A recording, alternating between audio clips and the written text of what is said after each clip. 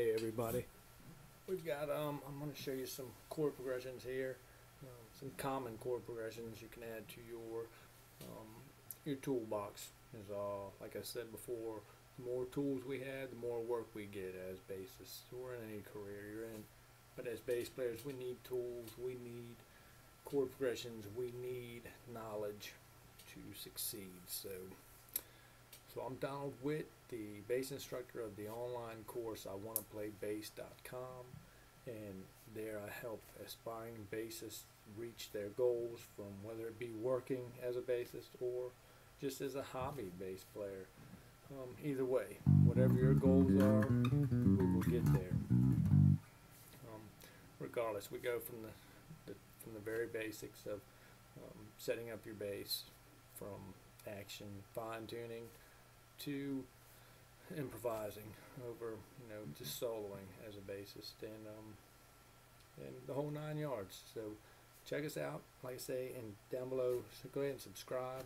I've got more videos, little lessons, and right now I've got a mini series going on about the origins of American music. You can check that out as well, and see that we go from the very the basics, from where our American music originated from and how we've gotten to where we are today. So I'm halfway through that right now, so subscribe, hit the bell notification, and you'll see I got part 4 or 5 coming out next couple days. You'll be notified of that, and in between there I'm sending little lessons, little tidbits of playing bass and stuff that I've found helpful through my years of experience, and that have helped me to work as a bass player, and it will help you to work as a bass player. So that's what we do at iwannaplaybass.com, and you can subscribe there as well. When you check out the website, go to subscribe, and I've got a free ebook there on setting your bass up for success, so you can see the whole 9 yards of that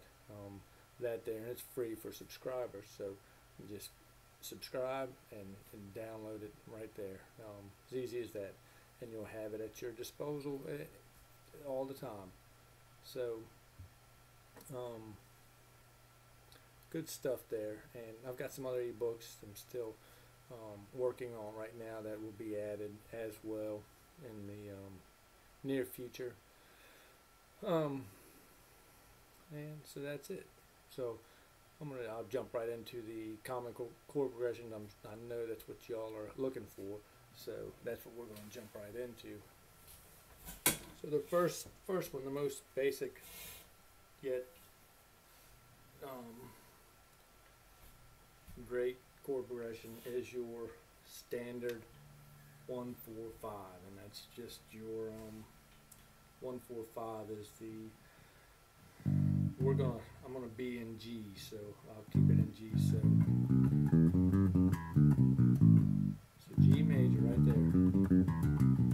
So the 1 is the G, because we've got 7 notes, 8 counting the octave, and each note has a number, and that number is its chord, or it's part of that scale. It's mode or chord, and since we're just going over chords right now, I'll tell you the chord name of that.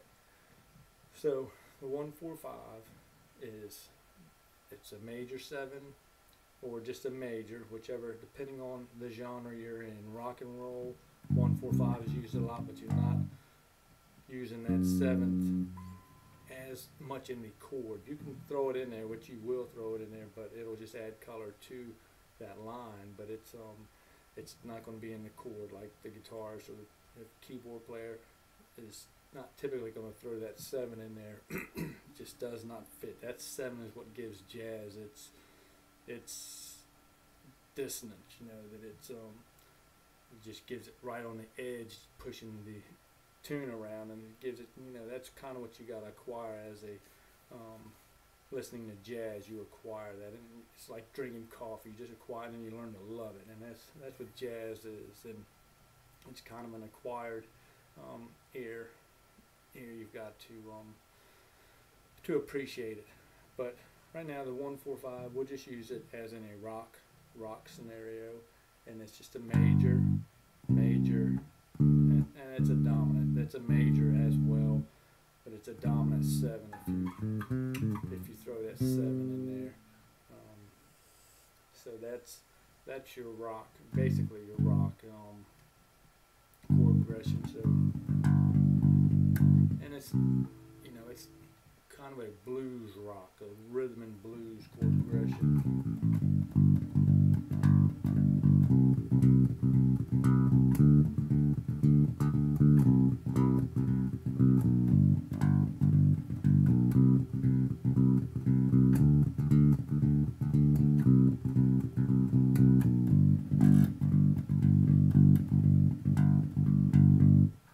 So that's your 1, 4, 5, your major, major, major. So it's all major. And believe it or not, you can actually play a sad song with that chord progression.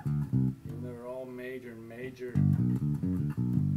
major is usually a happy sound, and it is, it always is, but you can turn it into a sad song. So don't be fooled by it just being majored. It's got to be this sunshine on my shoulders song,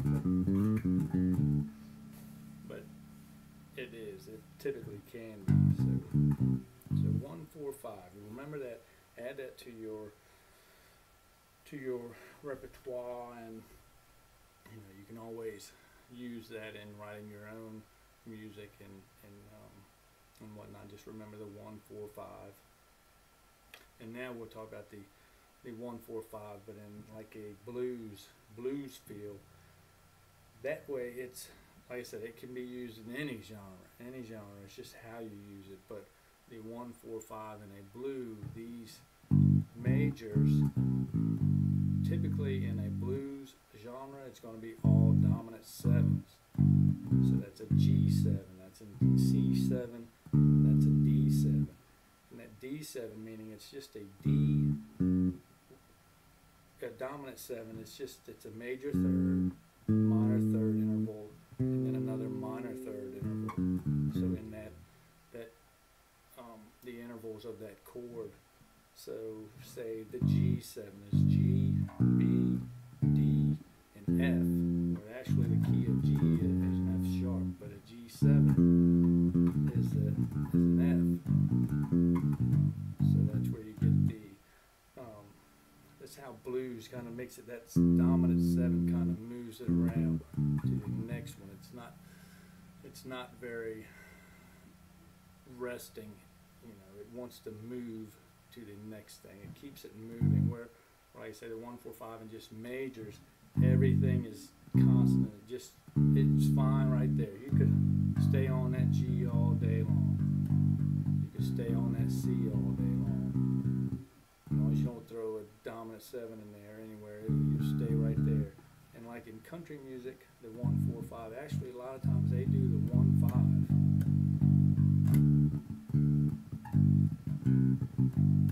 Wait.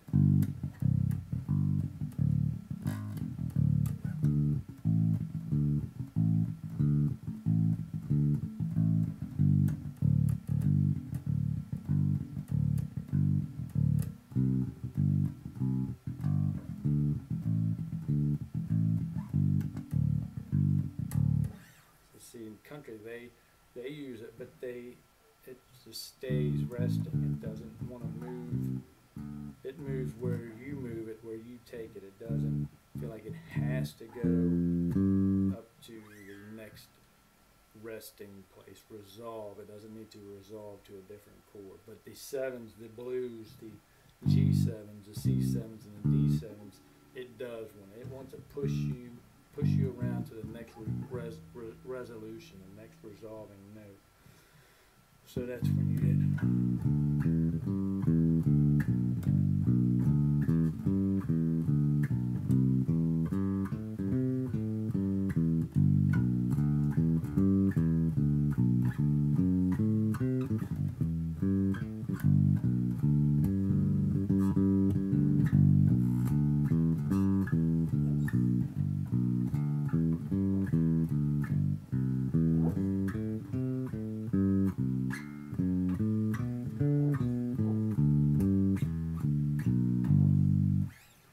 Your G, that's your blues 1, 4, 5 with a bunch of dominants in there.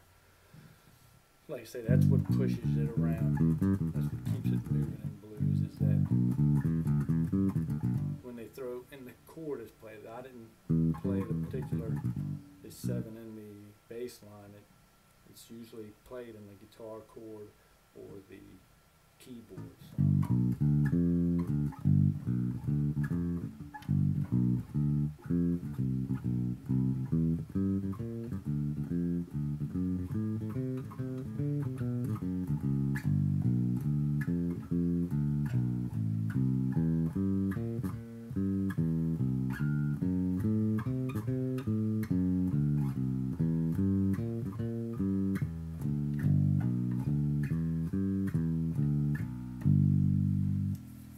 So that's your 1-4-5s in your blues or your rock, or just kind of like maybe your pop.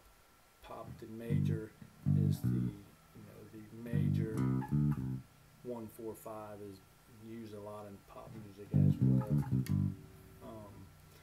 Cause like I say, pop, it's popular music. It's easy. It's pleasing to the ear. There's nothing to make you say, but that's why it's popular music, because it's good to the ear. It's like classical music. Classical music uses a lot of major triads, major or minor triads, and they're all resolving notes. There's nothing out of line that makes you think, wow, that's kind of questionable. I gotta learn to like that. Not in the majors part or anything like that. It's once you start throwing the 7s in there, it starts to like, but like I said, it's acquired. You learn to love it, you learn to like it, and then you wind up loving it. It's like you don't even want to listen to anything else because it's so interesting and colorful. So that's your 1-4-5s. We're talking about a 1-4-5. In a jazz setting, you're going to throw that with a 1's going to be a major 7. See how that just wants to go? It's got to resolve to preferably there. But you can bring it down as well, but it wants to definitely go back to the root. And then you got a C major 7 as well. Then you've got your D dominant 7.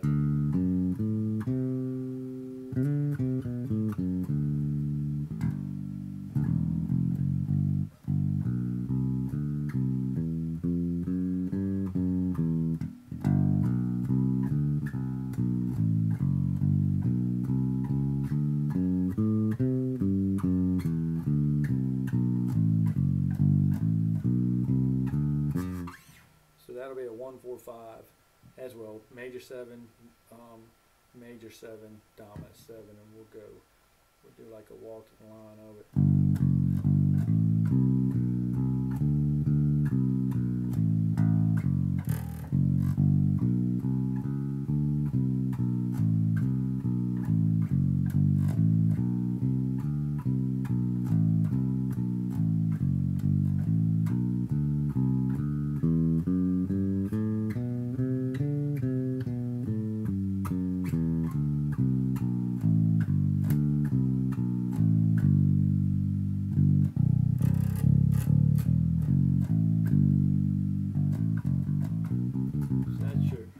Your jazz, your 1-4-5 in jazz. And then another big common one that's used a lot is your 2-5-1.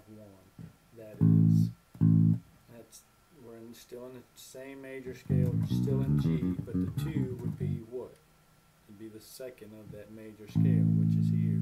And that particular 2 of a major scale is always minor. It's a Phrygian mode. It's always minor. And then it's a 2-5-1, so that 5 again would be dominant. And it drops us down to the major, back to the resolving note.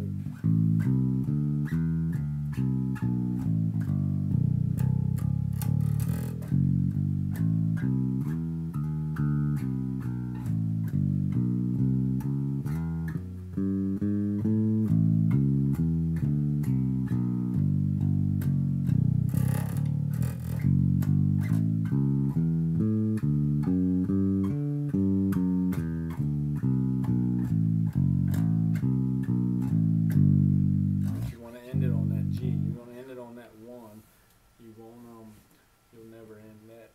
You can, but it's just not resting. You want to end it on that G.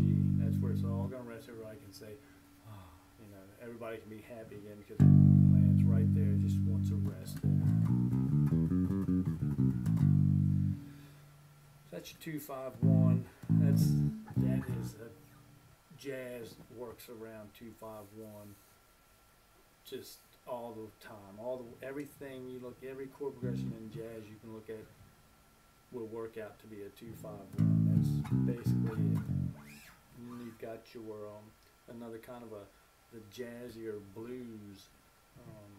You know, the blues, but it's got more of a jazz feel because those two work together a lot, and it's the blues, but it's still but it's using a lot of like a 6-2-5-1 is it's used a lot in blues as well. So that's your 6 is a minor 7, and then your 2 again is minor, and then your dominant 7, and then it goes back to 1. So that dominant 7 is pushing you pretty much to that 1 to rest right there.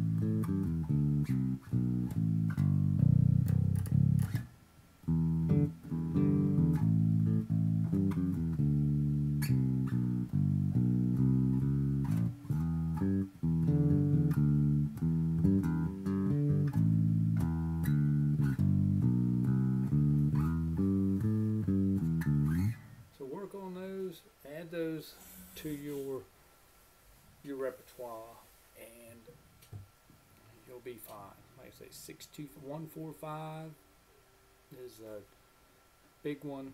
You know, your 1-5 country. Just listen to the genre you're in, and that would depend. Genres, you know, the 1-4-5 will be used in all of them, but country, you won't see often a 1-5 in blues, but you'll see that in country a lot.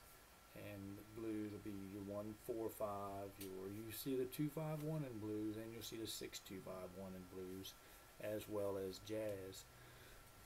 So blues, you know, blues is, as I talked about in the blues, it's influenced all of this music. So even before they knew it was the blues. So that's going to be in there a lot. So it's the blues, and so you can use those 1-4-5, 2-5-1, 6-2-5-1 in the blues and jazz. Those two together can use them all the time. And just remember adding the 7th. That's where it gets colorful, and that's when you want to be careful with use those tastefully, and use those 7s tastefully. And that's how, and you'll get there. That's, you know, so practice with that. If you got any questions, leave a comment down below. Please, I love the interaction, and I'm glad to help. That's what we're here for. And sign up for the iwannnaPlayBass.com online course to reach those goals. Like I said, we break this down. I mean, from the beginner to the advanced player. We've got a lot of good stuff in there. Chord charts to work off. Standards, we work on building that our repertoire of standards, you know, because repertoire, the standards of each genre, we have those, so you can get work anytime, all the time, because you're so versatile. So we create a versatile player out of you. So thank you all. iwannnaPlayBass.com, and look forward to seeing you there. Look forward to hearing from you for sure. And let's get it.